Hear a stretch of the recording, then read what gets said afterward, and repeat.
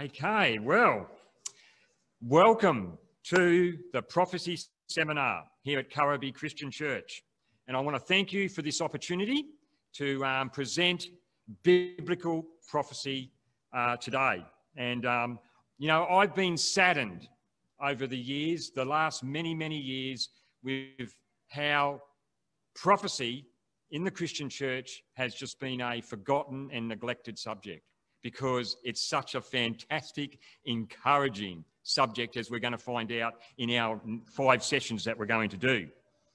You know, a third of the Bible is related to future prophecy, biblical prophecy. A third of the Bible. So there you go. It must be important. I'd like to just open in prayer. Father, I just want to thank you for this opportunity to open your word, and it's your word, Lord.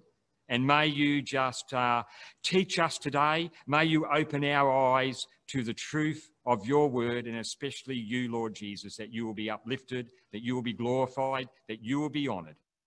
And so we just thank you for this opportunity, and we commit it to you, and may you guide and lead by your Spirit and teach our hearts in Jesus' name. Amen. Okay. Go to there. First of all. So in this first session, I'd like to lay a foundation.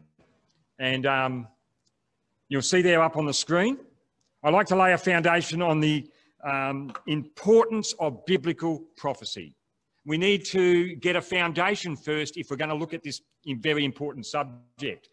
The foundation will help us answer the question concerning what we're going to be covering in these the 4 following sessions on biblical prophecy.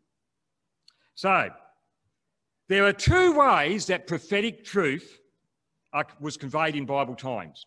The first one is forthtelling.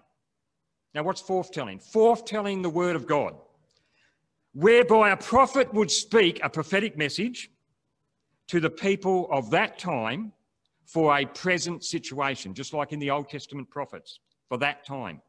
And then there was foretelling the word of God, whereby a prophet would speak a prophetic message to the people of that time, but it was bringing out a future situation or event. So there's many occasions in the prophetic books of the Old Testament that the prophet would be saying things that are message both for the hearers of that time. We need to understand this. It was for the hearers of that time, but also a prophetic message for a future time, person, or event.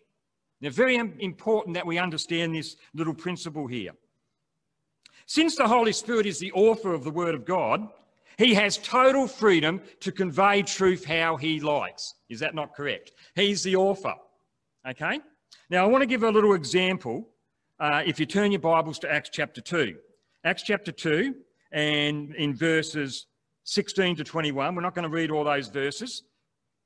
But Peter gives a message here just after following Pentecost and the coming of the Holy Spirit. And he quotes this prophecy from Joel chapter 2. Now, what I want to bring out here is that what he quotes Joel nearly word by word.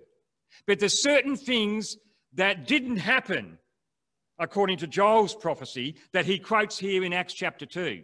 Because what he was doing under the inspiration of the Holy Spirit, being filled with the Holy Spirit, he was just showing forth what had just taken place at Pentecost with the coming of the Holy Spirit and people being saved.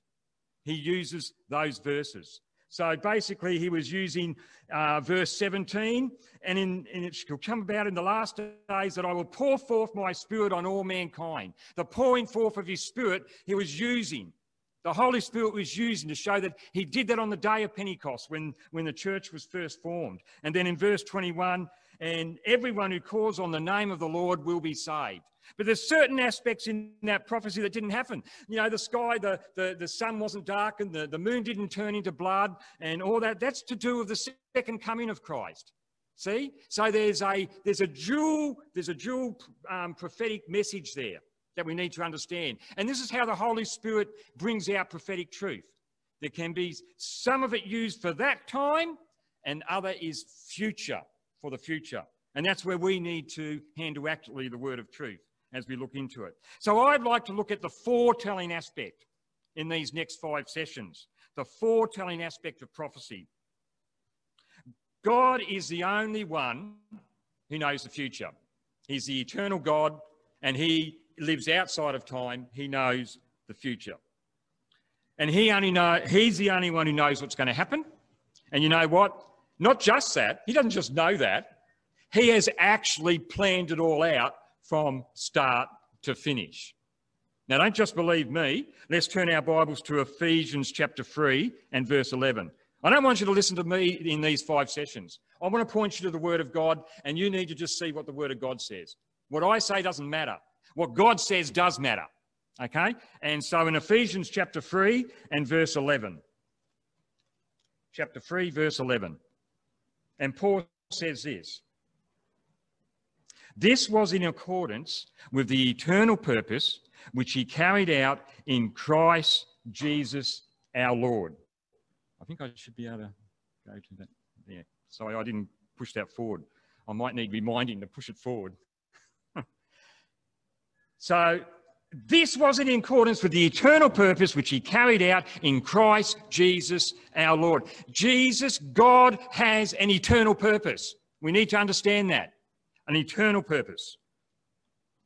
And we have it in the whole Bible, from Genesis to Revelation, from creation to the new heavens and the new earth. From Genesis to Revelation, we have God's story of the whole Bible. It's all written there.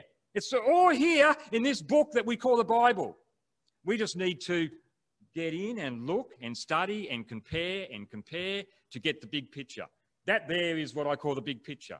That's the big picture from creation to the new heavens and new earth according to the Word of God, just as you take it chronologically through the Bible. That's what that picture there represents. Okay. So, all prophecy testifies a time or an event that centres on the person of Jesus Christ. This is what we need to really understand here. When we look at Bible prophecy, it's not just about the future. Bible prophecy is all about Jesus Christ. This is the big point. It's all about Jesus Christ. It centres on Jesus Christ. This can best be understood from a statement made by the Apostle John in the last part of Revelation chapter 19, verse 10. And this is what the Apostle John says. For the testimony of Jesus is the spirit of prophecy. Wow. It testifies Jesus. It's all about Jesus. It's uplifting Jesus, you see. That's what it's all about. That's what prophecy is all about. It's not just, oh, let's see what end time events are. It's, it's about Jesus and him and what he's going to do. That's what it's about. So, all biblical prophecy is written to uplift Jesus as Saviour, Lord, and King. That's what it's for. If I don't say anything else, that is the most important thing we need to understand. We're talking about our Lord Jesus Christ here, the one who came and paid for our sin on that cross, and the plan and purpose that he has. He has an eternal plan and purpose, okay? And this is why it's important. So it uplifts Jesus so that he, along with God the Father, can be given all the honour, all the praise, and all the glory. Amen? Amen. This can be clearly seen through God's chosen earthly people, Israel, and God's chosen heavenly people, the church. See, there's two people groups. In the Old Testament, there was Israel. Now, in this age, there's the church. God's chosen earthly people, Israel. God's chosen heavenly people, us, the church. There's 2 people groups there, 2 different people groups. But it's all about Jesus. How do we know that? Well, the Jews are looking for their Messiah. They're still looking for the Messiah, aren't they, the Jews? Who is to come and set up his earthly kingdom and to make them the head nation, to rule all the nations with him, and an everlasting kingdom. Jesus Christ is the Jewish Messiah, and that Israel was hoping for. Even though, to this day, unfortunately, Israel still, the Jews today, 2020, are rejecting Jesus Christ as the Messiah. They don't accept the New Testament. They don't accept Jesus Christ as the Messiah. Today, right up to until today. And then there's the church. The church is looking we're looking for our Lord and Saviour to return, aren't we? We're looking for the blessed hope. That's what we're looking for, the blessed hope, the return of Jesus Christ, to take all believers to be with him forevermore. And that's found in Titus 2:13. And Jesus Christ is the one who will come back in the air, and we will be caught up to meet him in the air. And that's what we're going to be covering tonight in 1 Thessalonians chapter 4, verses 13 to 18. Does the Bible teach the rapture of the church? That's what we're going to be looking into. Now, to downplay the relevance and importance of prophetic truth in Scripture is to downplay or belittle the glory and honour that alone belongs to Jesus Christ. That's what I see. And that's why it disappoints me that prophecy has been just put out of the picture in the Christian church for many years now. It's not seen as important. Well, I see it as important because it's downplaying, it's belittling our Lord, the Lord Jesus Christ. It's not giving him his rightful place. That's what's important here, giving Jesus his rightful place, his proper place, as revealed in the Scriptures. So no prophecy of Scripture is a matter of one's own interpretation. It is important for any student of the Bible to understand that we can't just make up our own interpretations. None of us. We can't just make up an interpretation of what some prophecy means. We can't do that. The Apostle Peter made this very clear in his second letter to the churches in 2 Peter chapter 1, verses 19 to 21. And this is what Peter said. So we have the prophetic word made more sure. And by the way, in the previous verses before that was talking about when Jesus, the transfiguration, when Jesus revealed himself in glory to Peter and John on the Mount of Transfiguration, to which you do well to pay attention to as a lamp shining in a dark place, until the day dawns and the morning star arises in your hearts. But know this first of all, that no prophecy of Scripture is a matter of one's own interpretation. For no prophecy was ever made by an act of human will, but men moved by the Holy Spirit spoke from God. So whether it was Ezekiel, whether it was Daniel, whether it was John, whoever it was, there were men who were moved by the Spirit of God. It wasn't their interpretation. It was God working through them. So in verse 19 of this verse,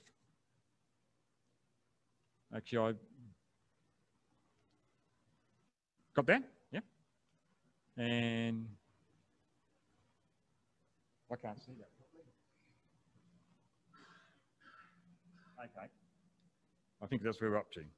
I've got to remember to push this. You might have to...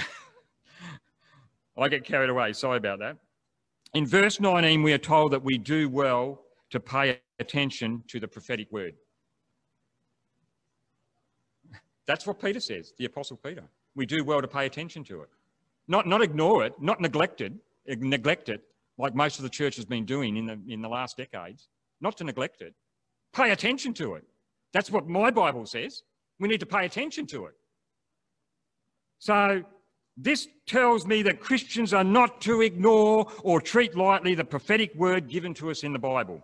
Rather, we are to study his word and allow the Spirit of God to teach and encourage us through the many prophetic truths. Can you see what I'm doing here? I'm laying a foundation. I'm laying a very important foundation as to the prophecies given to us in the Bible.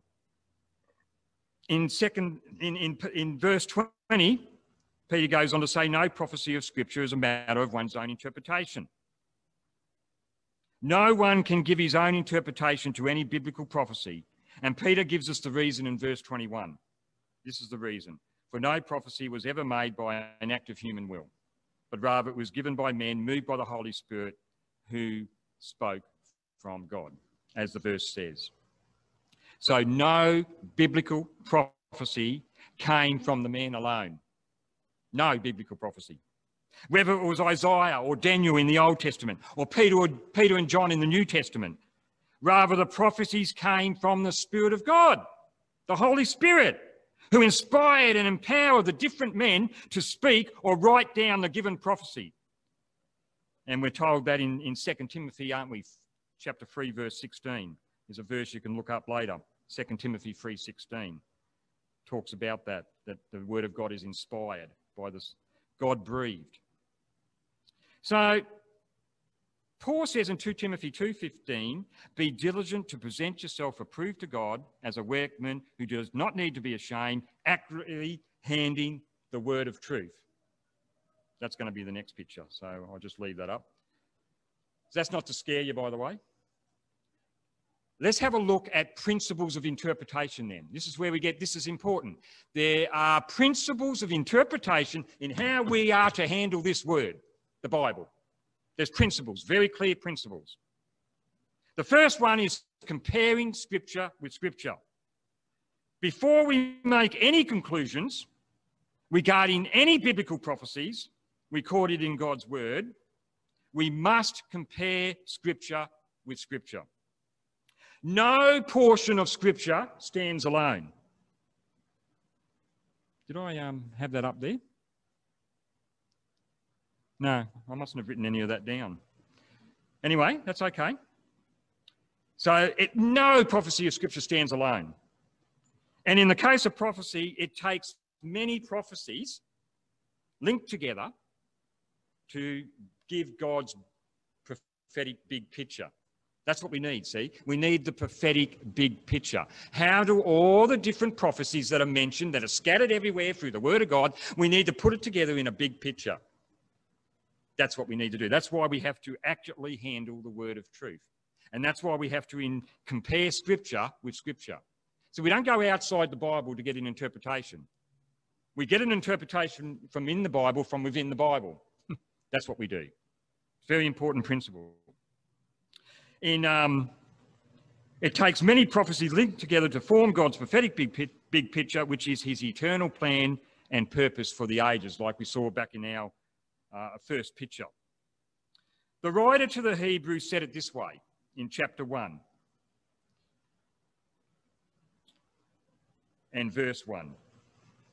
God, after he spoke long ago to the fathers in the prophets, in many portions and in many ways.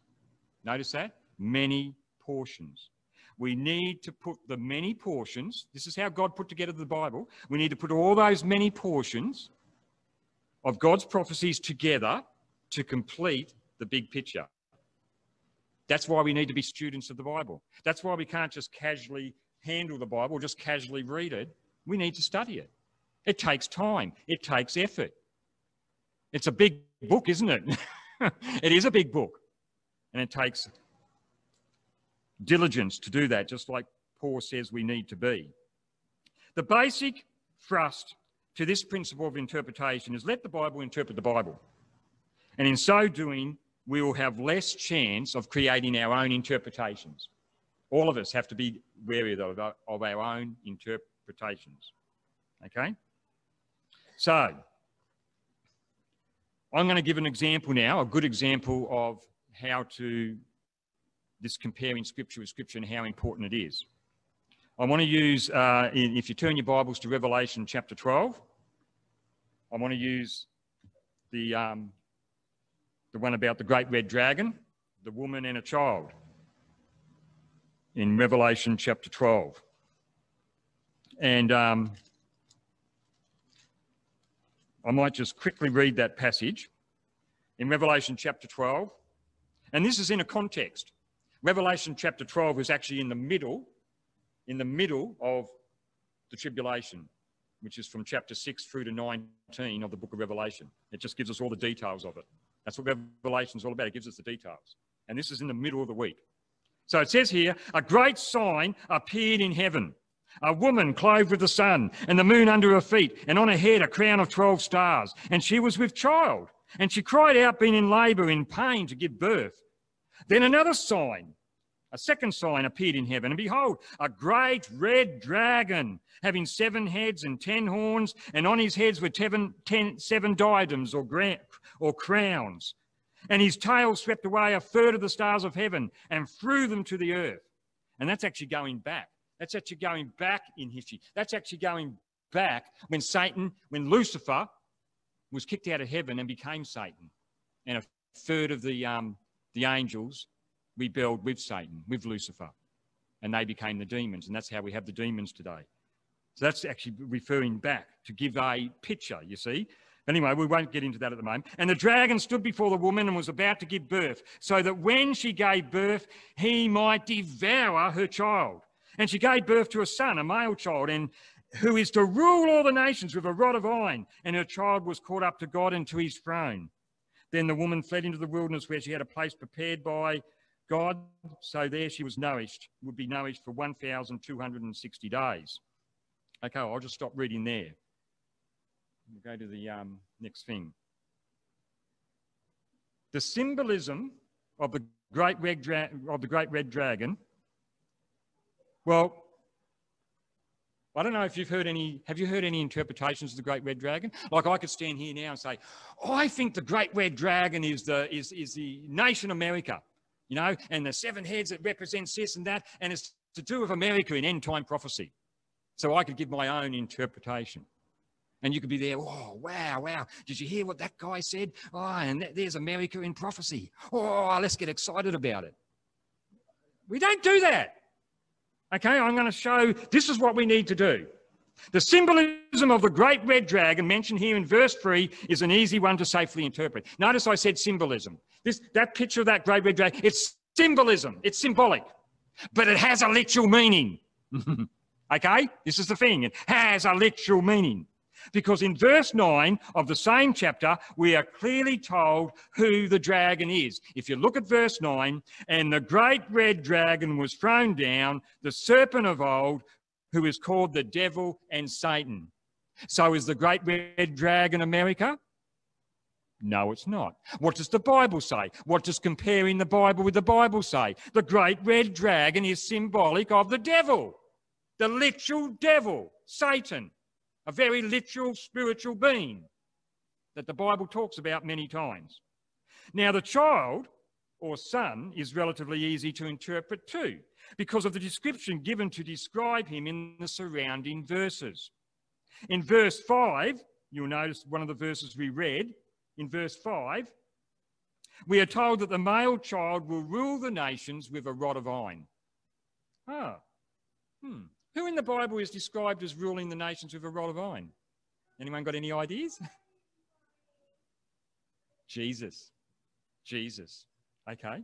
Now, we only need to turn to other passages of this same book, the book of Revelation, to get the answer, such as Revelation 2:27. You can look that up if you like. Revelation 19:15, it talks about that. Chapter 19, verse 15 is in the context of Christ's second coming. So we know that the description of ruling with a rod of iron belongs to the Lord Jesus Christ. See, we let the Bible interpret the Bible. We look in the Bible for the clues. We look in the Bible for the answer to the clues. So we are also told in 12:5, in chapter 12, verse 5, that the child will be caught up to God and his throne. What does that describe? What happened to Jesus? Jesus left this planet. Okay, the ascension, he went back into heaven. We know that. The Bible says that. Okay, so that's a pretty easy one to interpret too. But what about the woman mentioned in verse 1? I wonder who she could be. This is where we need to search for clues. Not only in this chapter, chapter 12 of Revelation, or not even in the rest of the book of Revelation, or not even in the whole New Testament. We've got a whole Bible. We've got to search the whole Bible for clues. The first clue given in 12:5 is that the male child whom we know is Christ comes from this woman. So that's the first clue given. The male child comes from this woman. And we know the male child is Jesus. This would mean that the woman needs to be connected in some way to the birth of Christ, correct? If this was the only description given of the woman, we might surmise that the woman could be Mary. Oh, well, maybe the woman's Mary. Yet there is another description of the woman in verse 1, which says that the woman was clothed with the sun. What's the next one? The woman was clothed with the sun and the moon under her feet, and on her head a crown of 12 stars. Now, what does this mean? See, more symbolism. But there's a literal meaning. That's what we've got to look for, the literal meaning of the symbolism. This is a very important clue, yet we won't find the answer here in the book of Revelation or even in the rest of the New Testament. So we've got to be like a good student of the Bible and go looking back. So what do? Well, we look at where is there a mention of these things? And we go back to Genesis 37. And in Genesis 37, verses 1 to 11, it's Joseph's had two dreams. You know about the two dreams that Joseph had, okay? And after relating his first dream to his brothers, the brothers interpret it clearly in verse 8. So in Genesis 37 and verse 8, they interpret the dream. Are you actually going to reign over us? They gave the interpretation. They knew what Joseph was saying in that dream. Then in the second dream in verse 9, Joseph said, "Lo, I have had still another dream, and behold, the sun and the moon and the 11 stars." Oh, back in Revelation, except it's 12 stars, but he is the 12th star. So he didn't include himself, the 11 or his 11 brothers, okay? The sun and the moon and the 11 stars. He didn't say 12 stars because he didn't bow down to himself. We're bowing down to me. There's the 12th star. We are also given the interpretation of who the sun, the moon, and the 11 stars were from this dream with what Jacob said in verse 10. Look what Jacob says in verse 10. "Shall I and your mother and your brothers actually come to bow ourselves down before you to the ground?" No? Still on that. Okay. Jacob was saying that he was the sun, Rachel was the moon, and Joseph's 11 brothers were the 11 stars. Is that not the correct? Isn't that what not Genesis says there? Isn't that the interpretation of Genesis? So this prophetic dream was fulfilled when Joseph became the second ruler of Egypt, and his family came to Egypt in a time of great famine, and they bowed down to him. You know the story. Yet not knowing that it was him at first. And that's in Genesis 42:6 and 43:26 and 44:14. Now, the Apostle John, nearly 2,000 years later, through the inspiration of the Holy Spirit, uses this biblical symbolism to describe the woman here in Revelation, chapter 12. Can you see that? Using the same interpretation given in Genesis 37, we can safely conclude that the woman of Revelation chapter 12, verse 1, verse 2, verses 4 to 6, and verses 13 to 16 is referring to the nation of Israel. Remember Jacob? Jacob's name was what? Changed to Israel. We know that. See, Israel. And he had his wives and he had 12 sons, correct? And they became the 12 tribes of Israel, which is the nation of Israel. So the woman is the nation of Israel. So this doesn't have to be so mysterious, this chapter 12 of Revelation. This symbolism here has a literal meaning. It's talking about Satan, the very real and literal Satan. It's talking about a very real and literal Jesus Christ. And it's talking about a very real and literal nation Israel. But it's just in symbolism. I get excited when I see things like this, that the Word of God has the interpretation there for us if we're willing to search it out. So the interpretation makes sense of the whole chapter, along with the prophetic message of the whole book in Revelation here, because the Revelation is all about the last days, what's going to happen just prior to Jesus coming back and that awful tribulation time, and how Israel will be having to go through that purging time of the tribulation before they actually accept Jesus Christ as their Lord and Messiah at the second coming. And we're going to look at that later, as we look into the prophecies. Okay. Then there's the literal principle. Okay, the literal principle. And I'm not going to go through it, but we have a very real literal God. He's invisible, but he's very real and literal. He made everything out of nothing. Everything that we can touch, he made. He's very literal, and what he's made is very literal. And his word needs to be taken literally. Even symbolism, as we've just seen, has a literal meaning. The parables that Jesus taught have literal meanings. We need to understand this. Okay, we need to understand these principles of biblical interpretation. So I'm not going to go through the other ones, context principle and the cultural principle and other ones like that. I haven't got time. So we need to go ahead and we're going to look at the who and when of Bible prophecy. So who are the prophetic messages written to? That's question one. Who? And then when will these prophetic messages be fulfilled? So those two things are very important when we're looking at prophecy, the who and when. The Bible is written in a very literal way, dealing with literal people, places and events. That's very clear, the Word of God. From Genesis to Revelation, the Bible reveals to us a very clear chronological story of God's plan and purpose for the ages. Very literal plan. God's eternal plan and purpose. So what I want to look at now, because we can't cover that stuff there, I wanted to go through an overview of that, but we haven't got time. But let's look at another thing here. There are three main classes of people that God is working with, namely Israel, the Gentiles, and the church.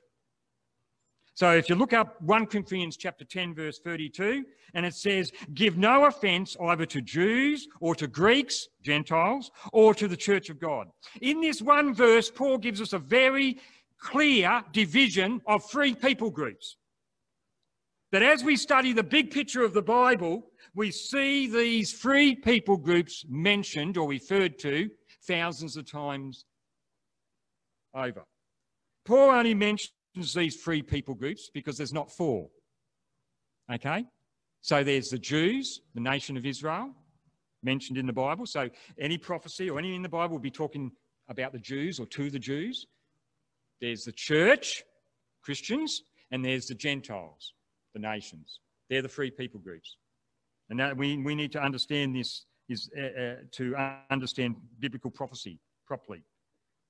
Understanding these three people groups will help us to correctly interpret prophetic messages recorded in his word. This will also help us to discover the who in Bible prophecy. Who is it referring to? You can't apply something that is said to Israel to the church. That is mishandling the word of God, and it's done so often. See, we've got to apply what is to Israel, the Jews. It is literal. God is saying things literally.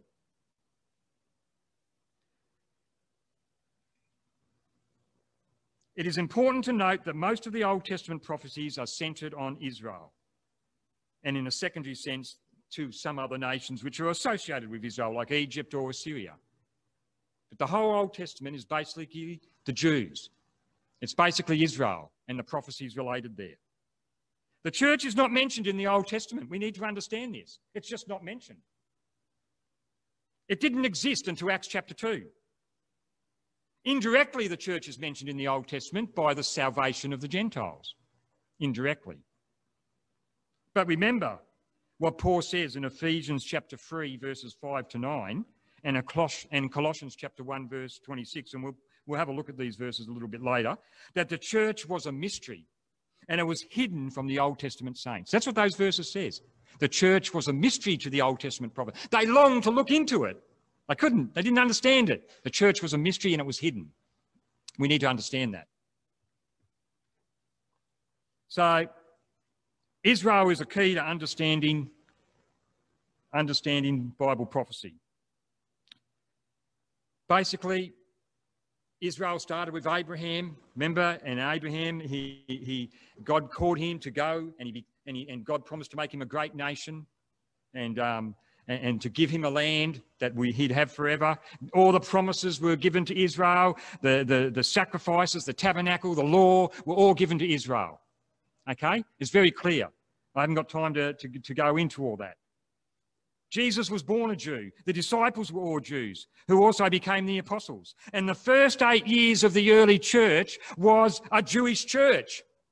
Did you know that? The first 8 years of the church, it was just a Jewish church. That's the church started off as a Jewish church. This means that from Genesis chapter 12 and right through to Acts chapter 8,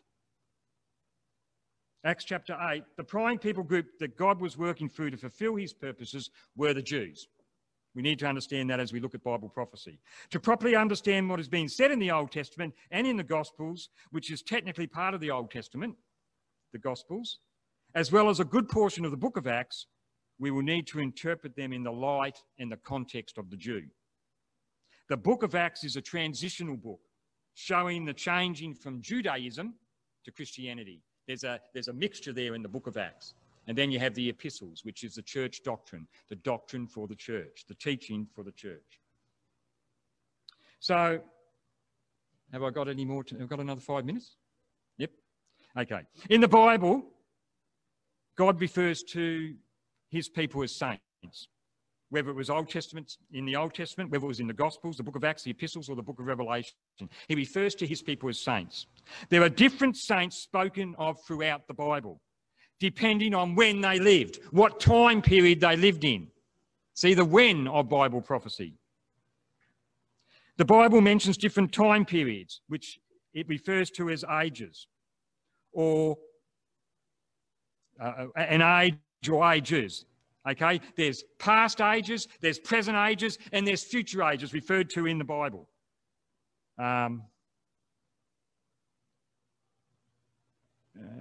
Different saints, yep, different time periods. Okay, past and present ages. So we can see there, and there's the verses. And it'd be nice to look at some of those verses.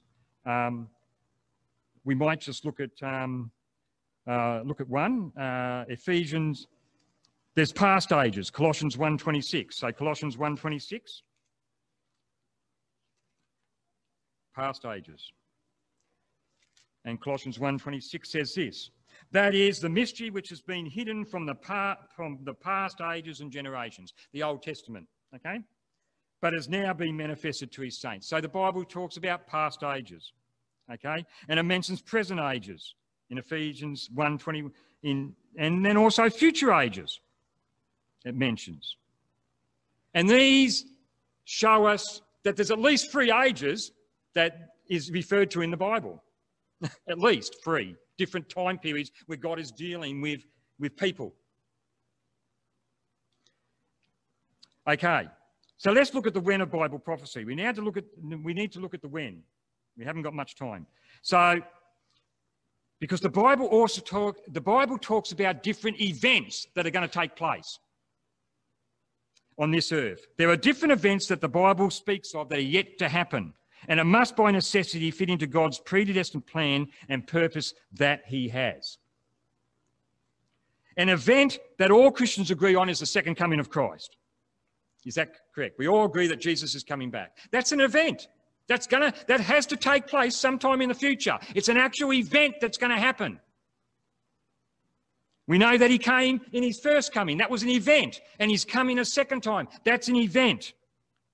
But we need to try and understand all the events that the Bible talks about. Okay? All the events. The question that we need to answer is, what events bring in the close of the present church age? So what finishes this church age that we're living in? Is there an event that closes it? When does the Antichrist appear that the Bible talks about? What about this tribulation time that Jesus talks about, the worst time that's ever going to be on earth? Okay, in Matthew chapter 24 and verse 21. Let me just read that verse to you. Matthew chapter 24 and verse 21. This is what Jesus said. This is the words of Jesus. We're going to look at this in a bit more detail in our session coming up. For there will be a great tribulation. That's what Jesus says. That's what he told his disciples before he left this planet. For there will be a great tribulation, such as not occurred since the beginning of the world unto now, nor ever will. It's an event. It's something that's going to happen. We need to find out, what is it that's going to happen? What does the Bible tell us about this great tribulation? Okay, when does that take place? What about the reign of Christ here on this earth? Does Christ reign on this earth when he comes back? Is that true? Is that an event that's got to take place? And is there a time period for that?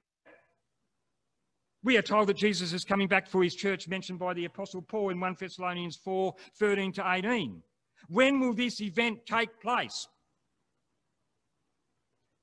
Will it be at the same time when Jesus comes back to the Mount of Olives? We're told in the Old Testament that Jesus comes back to the Mount of Olives. He actually touches down. He actually lands on the Mount of Olives. And there's actually geographical changes to that mountain. It splits in two. That's an event. We need to understand, when do these events happen? Is there some sort of timeline of events? So to answer all these questions, we will need to look at each individual event to see what the Bible has to say. And that's why I'm in the next 4 sessions, we're going to look at, does the Bible teach the rapture of the church, which is biblically referred to as the blessed hope? Does the Bible teach that? Does the Bible teach a literal tribulation time and the rise of the Antichrist? We need to look at that. Does the Bible teach that Christ is coming back to the Mount of Olives, to this earth, at which time Israel accepts Jesus Christ as their Messiah? Does the Bible teach that? Does the Bible teach that the Lord Jesus Christ reigns on this present earth for a literal period of 1,000 years? Does the Bible teach that? And that's what we're going to cover in our next 4 sessions. So tonight, I'll be looking at the first one. Does the Bible teach the rapture of the church? Thank you very much for listening.